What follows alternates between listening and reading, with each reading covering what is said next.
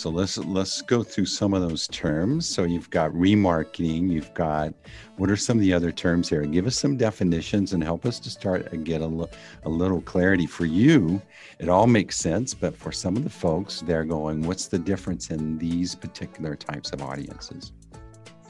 So, for example, if we talk about an in-market audience, that is people who have shown a strong interest in purchasing either something like your product or something similar.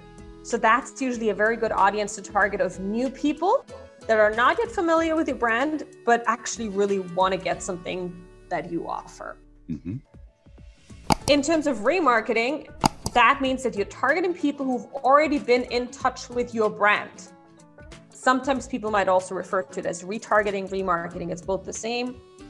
Now, that could be people on your email list. It could be people that have visited your website. It could be people that, have put a product in the shopping cart but haven't checked out yet.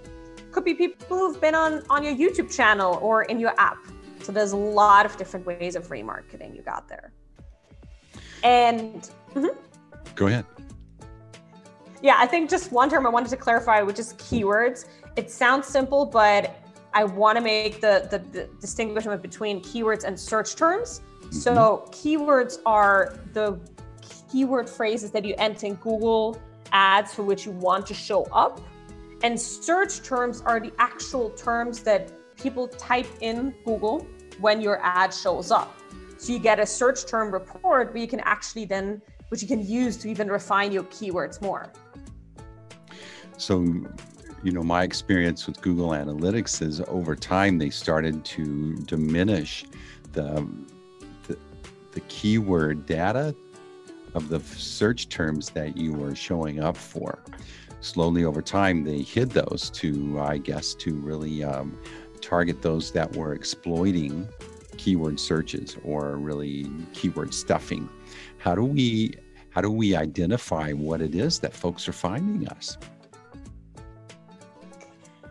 So I really feel that the search term report in Google Ads is quite extensive usually and helpful.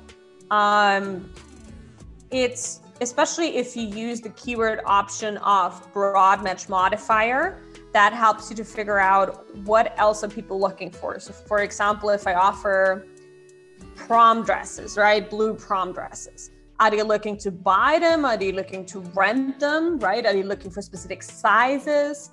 And then with the data that I get, I can then refine either my keywords or even get inspiration for blog articles, right? Or even business. If I see a lot more people looking for renting blue prom dresses, then I probably would want to look into making that offer on my website. Hey, thanks for watching these Golden Nuggets. And as a reward, I got another big fat Golden Nugget just for you. I wrote this book for you to help you get your act together online so you can grow your business better. You're searching, you want to learn. This is a great book. Grab the book, grow your business. Amazing, right?